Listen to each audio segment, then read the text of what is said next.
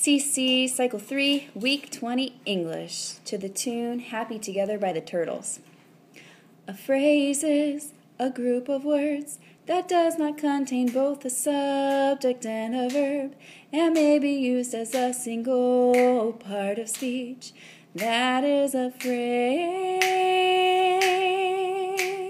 A phrase is a group of words that does not contain both a subject and a verb, and may be used as a single part of speech. That is a phrase.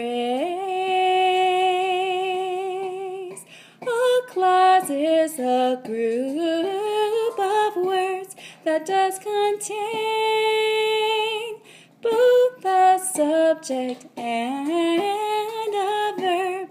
That's a clause. A clause is a group of words that does contain both a subject and